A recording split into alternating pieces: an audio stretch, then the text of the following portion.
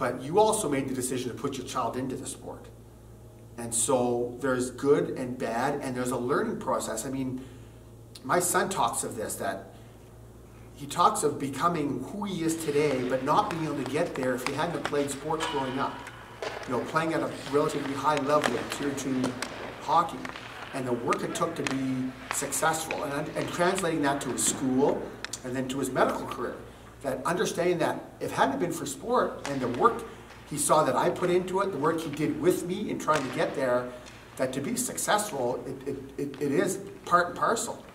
There is so much you can learn from sports. I'm 59 years old and I'm still playing and using hockey to get kids back to school because I saw the benefit it gave me, it gave the people I've been involved with.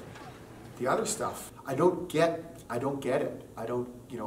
My son wants to play hockey. My son wanted to play golf too. You know, if he hits the ball in the trees, I don't go break his driver.